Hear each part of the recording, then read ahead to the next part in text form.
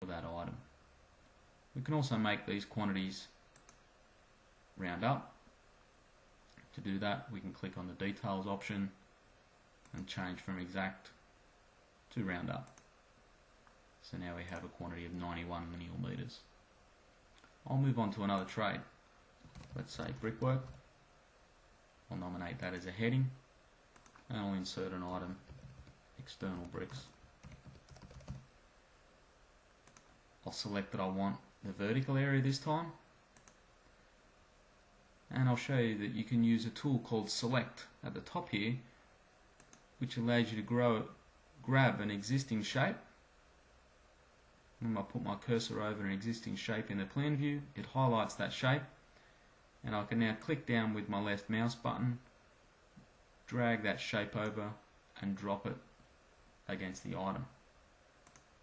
The software then reports there's 254 square meters there, which is based on, once again, if I right click on my quantity and go to properties, a wall height of 2800.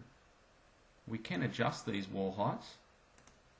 For example, as I click down my list here of line numbers, and I'll just make this a little bit wider, we can see that we have a height 1 and a height 2.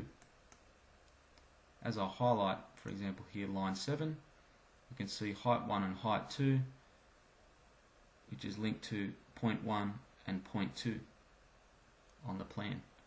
If I was to change one of these heights, let's say to 3500 for a raking wall, the quantity is updated in the trade items list. We can also view this information in 3D. If I zoom in on a section of the plan, you'll now see that that rake has been inserted on that wall. This is quite handy if there are a number of rakes or a number of different height walls. I can go to properties. Because I'm on line 7, it shows me which wall I'm dealing with on the plan, and I can change both ends to 3500, which adjusts the 3D view and also the quantity. At any stage I can click this Shapes report, which will bring up a report displaying the 3D image if I have the 3D view button selected on the ribbon. At any stage we can come back to the trade items view and insert a new trade. For example, plasterboard, H1, and I'll nominate internal walls as a subheading, and we'll say 13mm plasterboard. I'll select once again vertical area.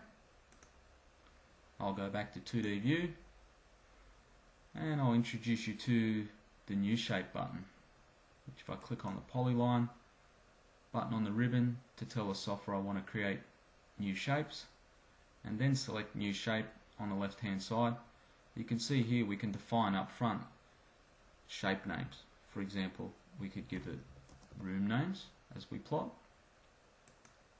We can nominate what color we want to plot with, whether we want to use a normal, medium or thick line width, and also what pattern we used to use for our lines. We can also select whether the shape's going to be a deduction or whether we want to fill it with a particular colour if we're taking off an area or volume. We can change a wall height, and we can also use this factor tool if it was for both sides of the wall. For example, a factor of 2 will take off quantities on both sides of the wall. If I now zoom in on the plan, I could click the bedroom there, bed 4, which will tell me there's 17.91 square meters at a factor of 2 to give us 35 square meters. And we have a shape name there of bed 4. If I now select new shape again, I could change the factor back to 1 and use a different colour for defining one-sided walls. Once again, call it bed 4. And now if I click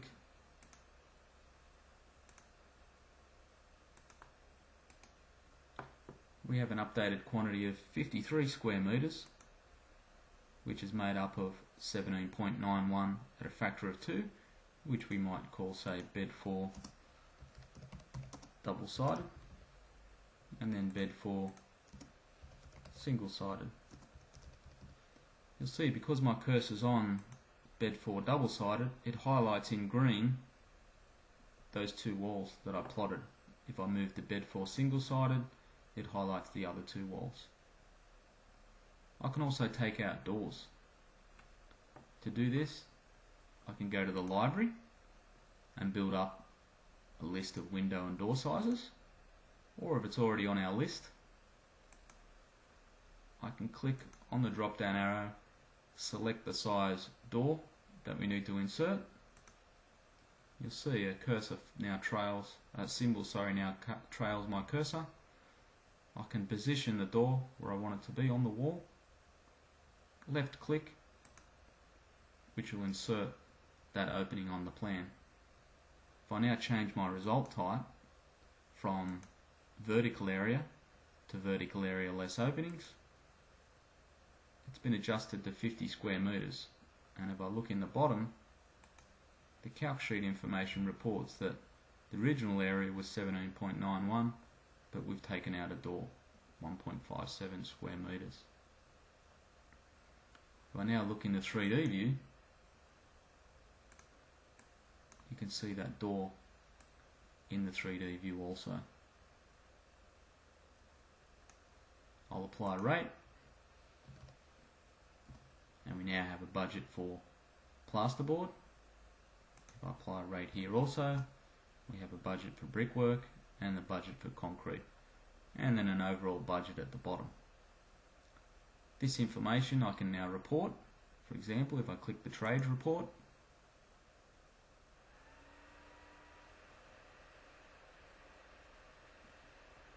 we can produce a trade breakup style report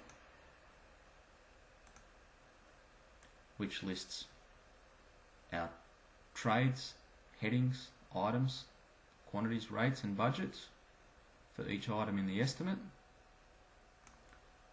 I can tell the software whether I want to have subtotals on my report or include GST on my report. I can select different style reports.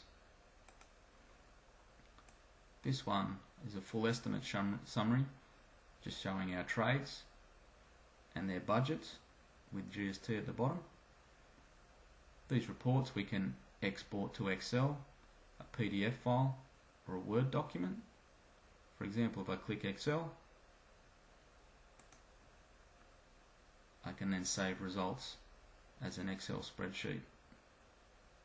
Alternatively, if I close the report, back on the ribbon, I can hit the Excel tool and the software will automatically dump that information to an Excel spreadsheet for me. I hope that gives you a brief insight into what BT2 can do for you. For more information, please visit Buildsoft website at www.buildsoft.com.au. Thank you.